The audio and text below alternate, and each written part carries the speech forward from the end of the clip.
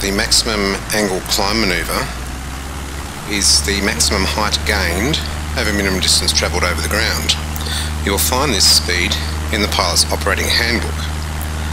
As with any climb, to enter, check all clear, apply full power, raise the nose to the attitude 4 climb. Speed you'll be looking for is the nominated max angle climb speed.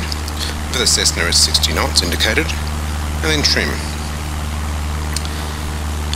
We'll climb up to 2,000 feet in this example. As you can see up the top, at the indicated airspeed is now approaching 60 knots, so we're now at maximum angle climb speed.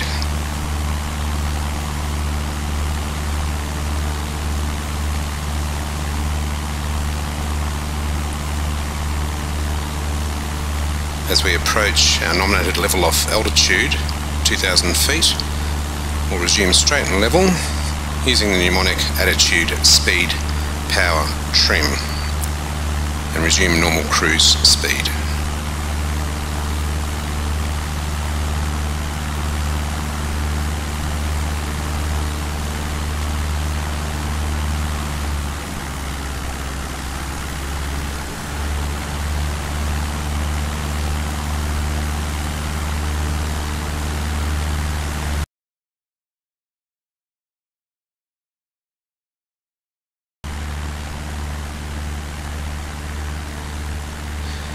The maximum rate of climb is slightly different, where it gains the maximum height given in a certain amount of time.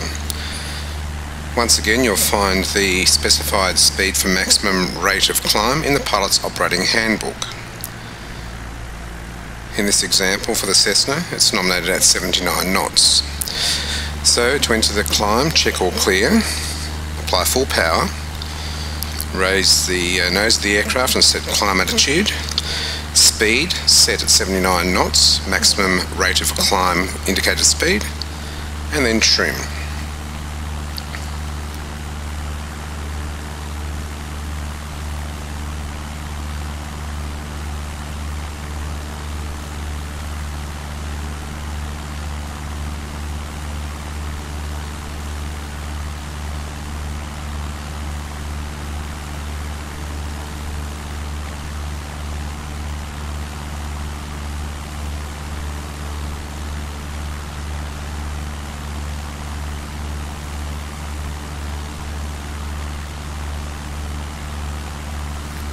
We'll level off here at 3,000 feet, so to resume straight and level flight, the mnemonic is attitude, speed, power, trim. So attaining 3,000 feet, we lower the nose of the aircraft and resume normal straight and level attitude. Let our speed increase to nominated cruise speed. Once we've achieved that speed, reduce your power and then trim for straight and level.